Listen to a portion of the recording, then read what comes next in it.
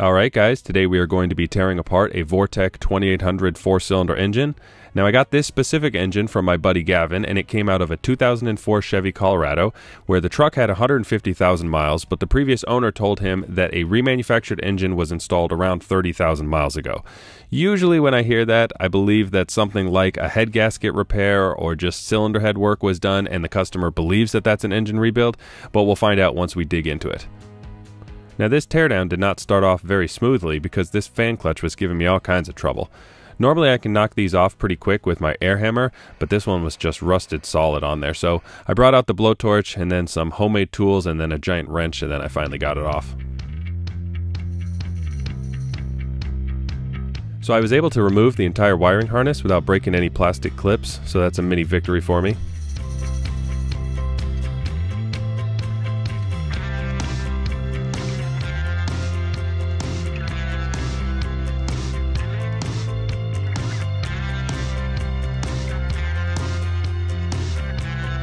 Luckily, the power steering pump can be removed with just 3 bolts, and you don't have to actually remove the pulley to get it out of there.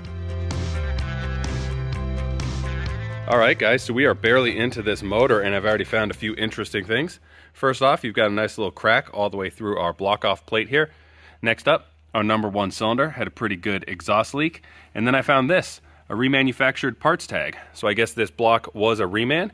There's also a missing bolt that someone lost, probably during that engine install, and was never able to retrieve. And another thing that's pretty cool, if you look at this casting here, it looks an awful lot like styrofoam. And I don't know a ton about the manufacturing process, but my understanding is that they make a block out of styrofoam and then pack sand around it and then pour the molten aluminum into it, where the styrofoam then sublimates into a gas and then floats away, and the aluminum takes its place, creating this kind of funky looking block. Kind of interesting. This is the first engine block I've seen that uses that process. All right, let's keep going. So outside of that fan clutch, there's really no corrosion to speak of. Everything else removed really easily.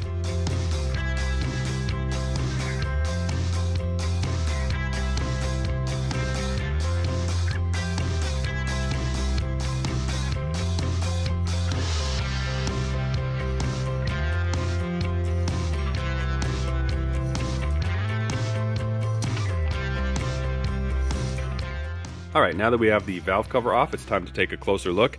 And let's start with the good. We did not have any leakage into the spark plug holes right here. A lot of times on those polycarbonate gaskets, you'll see oil get from here into the bottom. It can be very annoying. I see that a lot on the modular Fords. We didn't have any of that, nor did we have any leakage from the outside. So that was good. The not so good, the color looks terrible. We don't have a ton of oil buildup, which is nice. There's not a lot of carbon on everything, but the oil looks like whoever changed the oil did not do so very frequently. Now usually when I pull a valve cover off, the first thing I'll look at is the back of the camshaft, because most engines oil from the front to the rear. So if you're going to have oil starvation issue, it usually shows itself on the back of the camshaft, and that's exactly what we're seeing here. You can see the very back one is not looking very good. Nothing too terrible, but it's definitely bad enough that I would not want to reinstall this into my vehicle. So let's keep going. Now I did take a sample of the oil, but I didn't think it was worth the $30 to have Blackstone do an oil analysis. But if you guys are super interested, maybe I'll do that and then I'll release it as a short. Alright, I want to show you guys how I was taught by some old timers how to check for metal in the oil.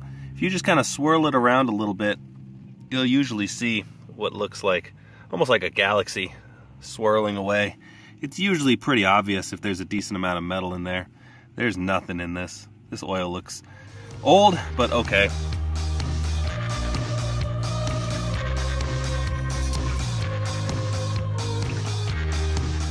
So the removal of this front timing cover was not fun. All of the bolts on the outside have 10mm heads, and they came out no problem. Unfortunately, there's a single bolt in the center that has a 7mm head, and it is extremely shallow. So when I tried to remove it, my socket stripped it almost immediately. I tried a few different ways to remove it, but I eventually had to get the welder out and weld a nut onto the end so that I could unscrew it. And you'll see, once this timing cover is off, there's plenty of room to use a larger stud, so they could have just simply used the same size bolts.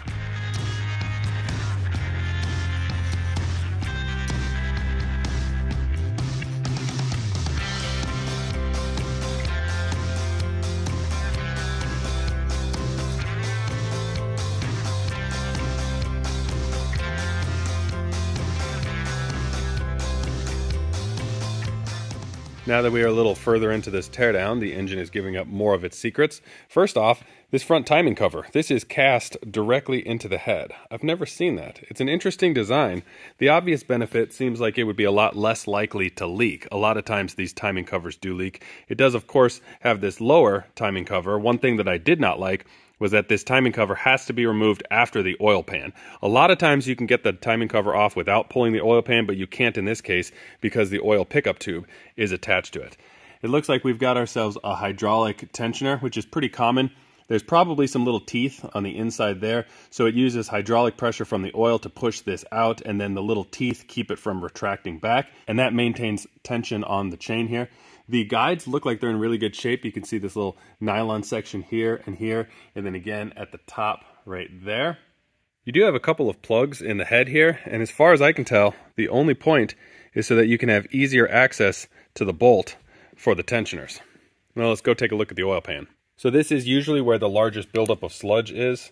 It doesn't look too terribly bad, but again, it's pretty easy to tell that this motor's been neglected. So I brought the kids out because we are just about to the center of this motor, and I think it's important that they learn how engines work. They were a little bit more interested on playing on the forklift in the background there. And if you guys haven't seen it yet, I did a complete restoration on that forklift and I made a video, so I'll put a link to that in the description below.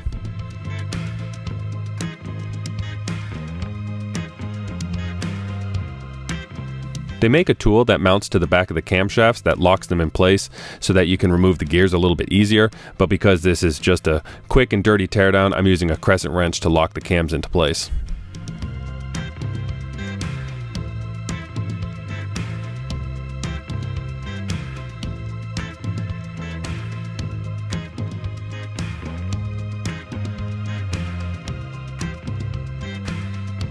So this part is really why the kids are out here. I wanted them to see the pistons in action, and my son wanted to explain to me the difference between Minecraft pistons and real-life pistons. Alright, now that we've got the cylinder head removed, we can take a look inside the cylinders, and look at how disgusting these look. Just tons of carbon buildup. And although there's a lot of carbon, and they're pretty gross, the cylinder walls actually look pretty good. You can still see the cross-hatching. There's a little bit of wear, but nothing too terrible. So let's get this thing flipped over and we'll get these pistons out.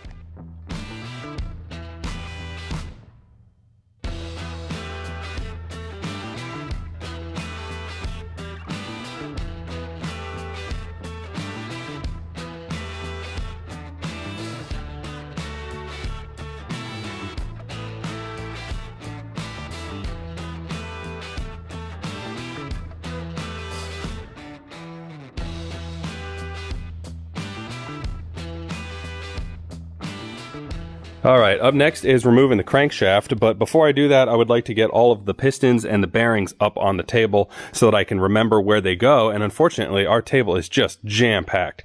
So if you guys are wondering what I'm going to do with all of this, there are some parts here that are still valuable. Something like this computer, I don't know exactly what it's worth, but I would guess maybe $100. I'll sell that on eBay because that's good. This was a running and driving truck.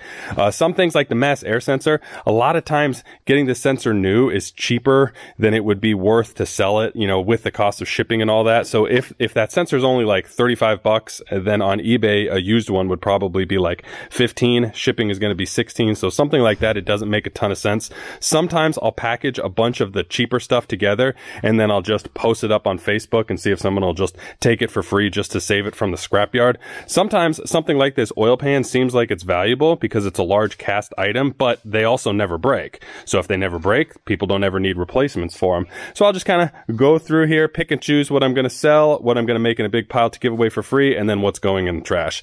Then we'll have room for all the engine parts. All right, I've got the table all cleared, so I wanted to show you what the piles look like. This pile here is going straight into the trash. This pile over here is all scrap metal.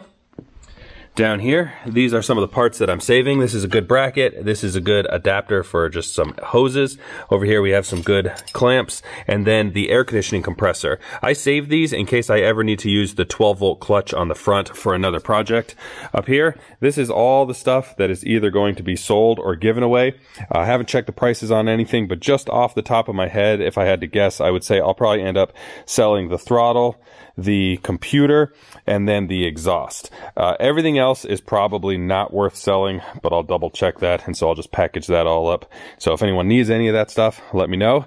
Let's get back to pulling this motor apart.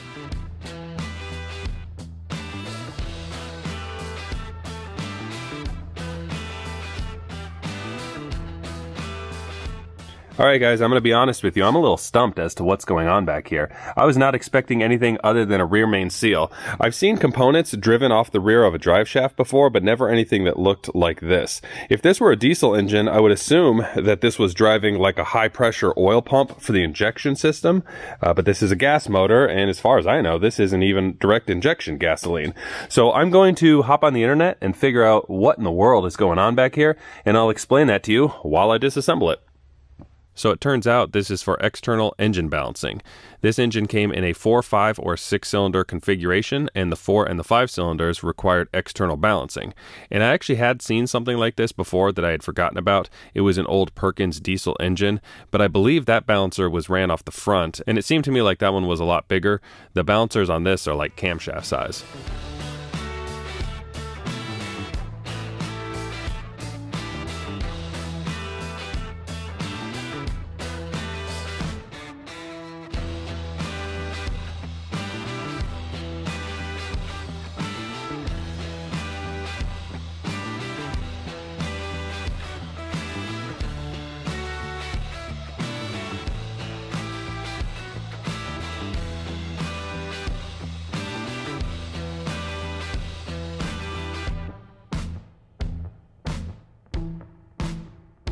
All right, well, we are fully disassembled.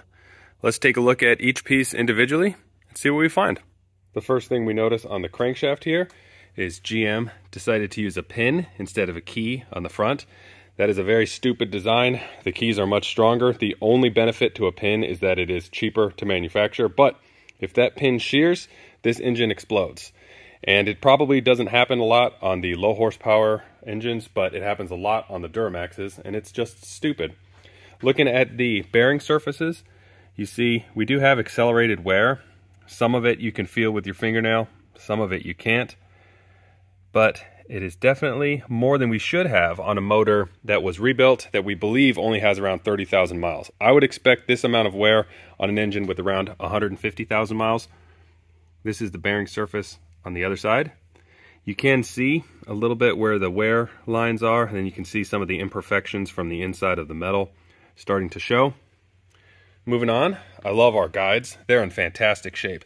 Normally, you see a real thick groove in the nylon from the chain. We don't see that at all. No complaints on the design for this. Love it. The valves are actually looking like they're in pretty good shape, with the exception of a pretty extreme amount of carbon buildup, again, especially for the mileage. If this thing had 150,000 miles, I'd say it's in pretty good shape, but if it really does only have 30, they probably never changed the oil. Let me see if I can get a light into the intake. So this is what it's looking like inside. Pretty good, where the fuel actually sprays, keeps it all nice and clean, but the farther out you get, the dirtier it gets. Moving on to the top of the head, we've got our camshafts here, and I am very unhappy with how these wore. Just about every wearing surface we've got is in pretty rough shape. A lot of this you can feel with your fingernail. Here's the bearing caps. You can see the bearings are still working, but just barely. It does have the smallest hydraulic lifters I've ever seen. They look like they belong in a Lego set and not on a vehicle. All right, moving on to the pistons. One thing that I absolutely love, they use a cracked rod setup here instead of a machine surface. You see it's a clean crack. That allows them to save time and money on the machining process, but also end up with a much better product, unlike adding a pin instead of a key to the crankshaft over here. Now there is a tremendous amount of carbon buildup on the tops of all of these pistons. Again, that's probably from a lack of oil changes as well as oil getting in through the PCV system. Let's move on to the block. First of all, I have to say, I absolutely love this styrofoam casting. You see how clean these passages are? It seems like they're able to do a lot more with the design of the block than a traditional sand casting.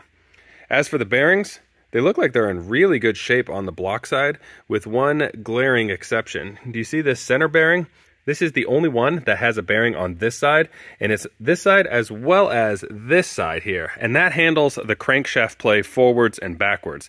Now, because this was mated to a manual transmission, every time you push the clutch, it pushed your crankshaft forward, accelerating the wear on this bearing. The solution to this would be to add a second bearing to handle that play, especially if it's going to be mated to a manual transmission. Now let's get this flipped over and take a look at the cylinders.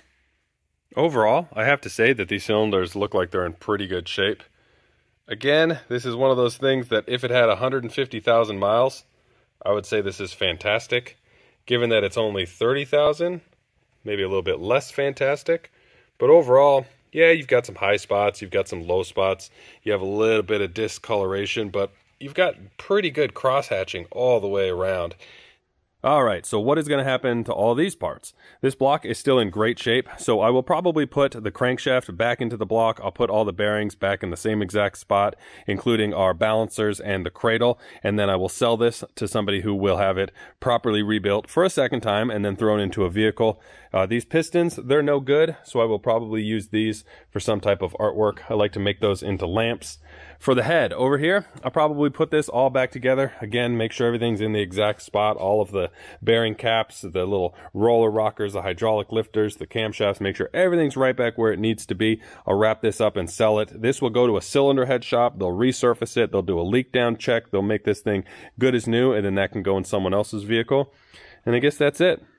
So this was my first engine autopsy video. I'm hoping to make a series out of this, so let me know in the comment section below if you liked it, and if you did, what engine you'd like to see me tear down in the future. Because just around the shop right now, I've got an old Continental inline 4 from the Forklift. I also have an inline 6 223 Ford that was left outside with no valve covers, so it got filled to the top with water. So that one's probably disgusting inside. And I would love to pull these motors apart, see what worked and see what didn't work inside, see what still had a little life to it, and see what was hanging on by a thread. So let me know what you think. Otherwise, take care. See you guys later.